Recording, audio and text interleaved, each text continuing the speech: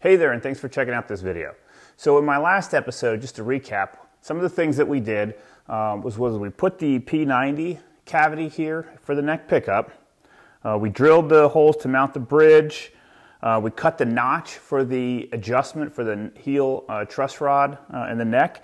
And we also cut our arm carve bevel here. In this video, we're going to prep and paint the body. But before we do that, or before we get started, I want to go ahead and mention something. One of the reasons I started this project is because I wanted to do something that nobody else was doing. Yesterday I saw a picture in my Facebook feed that made me think that I might be wrong. There was a picture of a guy holding the guitar that I'm trying to build right now. I thought, dang, maybe I'm not the only guy trying to build this guitar. But I read the article and it turns out the guy in the picture is Mike Lull, the guy who actually built the guitar for Eddie Vedder. And from reading the article, unfortunately it turns out that Mr. Lull just recently passed away. So it turns out this video series is not just to build a guitar that's a tribute to Eddie Vedder, but also a tribute to Mike Lull.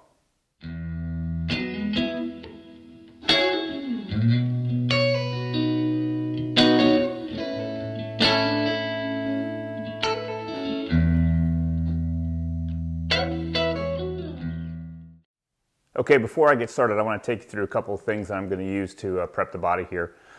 Simple stuff, really, but as I carved the arm carve here and made it perfectly flat here, what I did is also I've created a hard edge on the end or the edge of where I've sanded. So what I've got to do is I've got to get that turned over to the same as the rest of the body.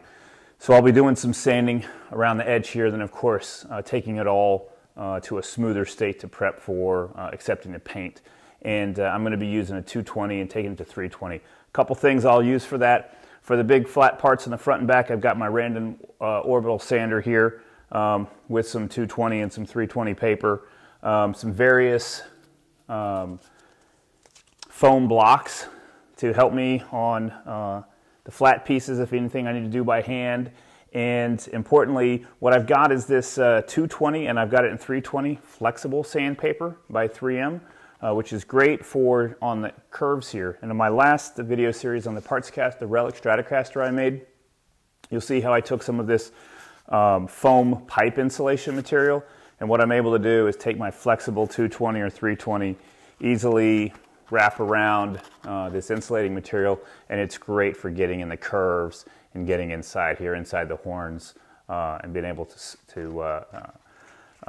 sand there easily with a little bit of give, a little bit of flexibility, but also while maintaining some positive pressure around the corners without getting any flat spots induced. All right, so with that, I'm going to go ahead and get started.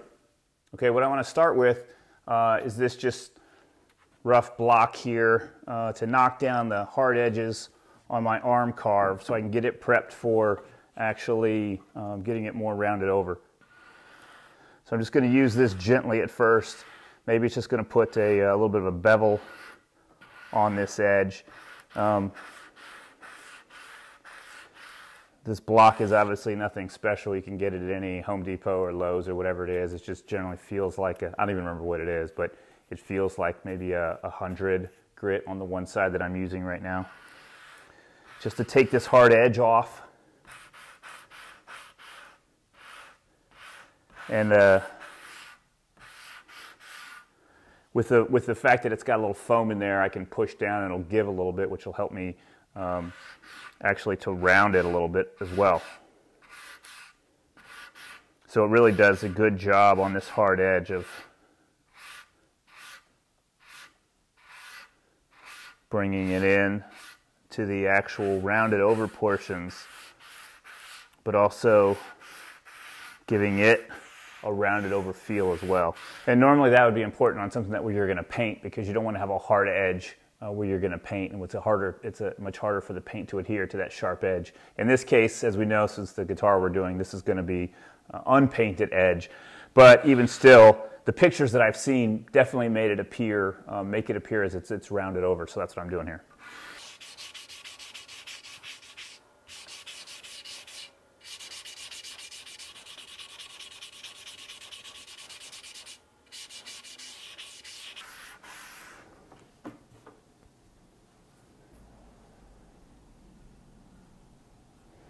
That's pretty good. I think I'll go with that, and then we'll see as we move along as I go through some of the other papers and the other grits and stuff if it needs anything else. But I'm pretty happy with the round over that it has right there right now. I think that's as good a place as any for us to go ahead and move on and keep going on with the rest of the guitar.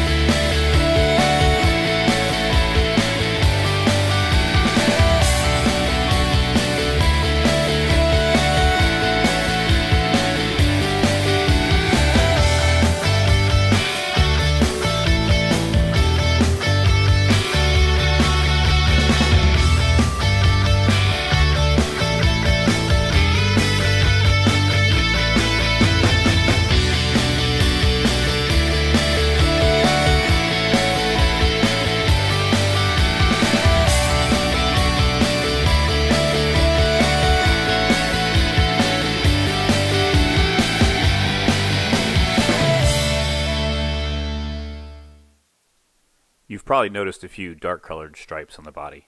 When I first received it, I didn't really notice them, but as I began to prep the body, they became more apparent. Upon closer inspection, it looks like it's discoloration caused by some type of CA glue or something similar applied in order to stop what appears to be possible splitting in the wood along grain seams. I have been keeping my eye on them, and I haven't seen any cracks developing. I suppose it should go without saying you get what you pay for. This body from Guitar Fetish was considerably less expensive than some Telecaster bodies available from other sellers. And to be honest, that's why I decided to go with them. To be fair, I'm pretty sure they advertise it as paint grade, meaning it's intended to be painted over. Otherwise, there were no other issues with it. So before we get started with painting, I wanted to talk to you a little bit about what I'm actually using to finish this project. In my last Relic Stratocaster build, I used all nitrocellulose lacquer, kind of what I was going for anyway, which was a vintage guitar look, so I used vintage paints and specifically nitrocellulose. This time, again, I wanted to do something a little bit different. I wanted to try some new things. I was definitely interested in trying a new clear coat rather than the nitro clear, because I just felt like from what I've read about the Eddie Vedder guitar and what I've seen about it, obviously it's heavily modded, and I don't think that black sparkle was a vintage finish, that it was probably refinished somewhere along the way, and probably when it wasn't done with nitrocellulose lacquer as well. And I don't know if that's true or not, but it sort of helps me with trying something different. So what I did though, I did start with a white vinyl sealer that I got from StewMac. Same thing I used under my nitro on the other. Used this as a base coat. Next, I used this Krylon Fusion all-in-one black. Nothing special. Got it at Lowe's. I specifically got nothing special because I wanted to just try it doing inexpensive paints. Then for my glitter, Krylon Glitter Blast Starry Night. I actually got two different kinds of glitters and tested them out to see which one sort of coated better, which gave the best sparkling results. And I chose this one of the two. This is the Krylon Glitter Blast. Also happy that it was the same as the Black Fusion. Don't know if it made any difference or not that they were from the same manufacturer, but I figured it couldn't hurt. So we use that. And then finally, Spray Max 2K Clear Glamour. Now this is something that I haven't ever used before. I've seen some things about it. Watch Brad Angove, he's got some great stuff on different spray can methods. So this is something I wanted to try. So we're going to be using this. And lastly, my cheap makes a spray rattle can, kind of like a paint gun handle here, attaches to any of these. Useful for helping to control your spray pattern and just control the can. So that's what I'm going to use, and we'll go ahead and get started and see how this thing turns out. Before I start putting my white vinyl sealer or like a primer on here, what I'm going to do is use a tack cloth and get all the dust and any excess sawdust I didn't get off, get it cleaned up. Alright, I'm satisfied I got everything off of any remaining dust. I got a little bit of stickum here on my hands from the tack cloth.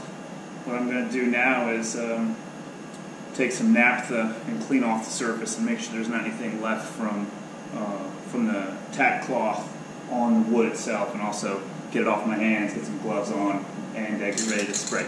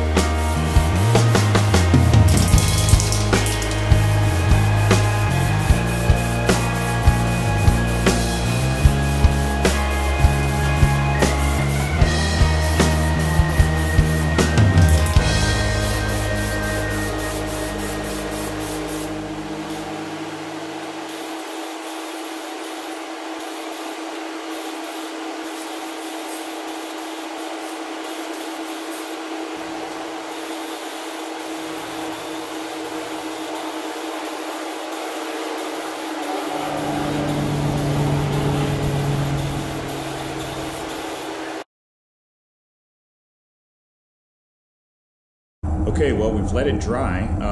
Let's go check out and see what our results are.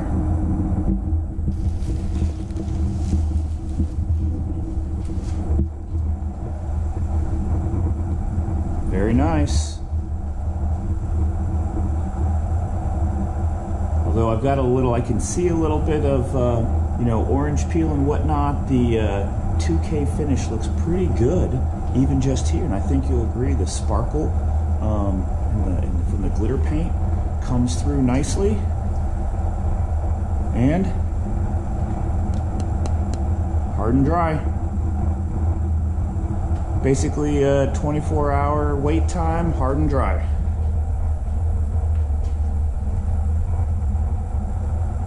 All right, get this thing off and get it ready for the next steps.